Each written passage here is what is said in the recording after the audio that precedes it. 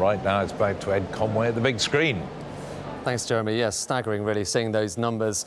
Just look behind me. You can see these are live pictures from the Sky 150, these key constituencies around the country. Just look at them scrolling by as those boxes are starting to come in, the ballot boxes, and the counts are going to begin. And it's going to be a long night. We will take you through it bit by bit, showing you on this extremely complex occasion where we're seeing all sorts of unprecedented things happening with those numbers. I just want to point out that since we had that exit poll, the pound has risen by about 2 cents against the dollar. So there's been this immediate reaction that we've seen in markets to that exit poll. Clearly, investors quite encouraged by it. They like it.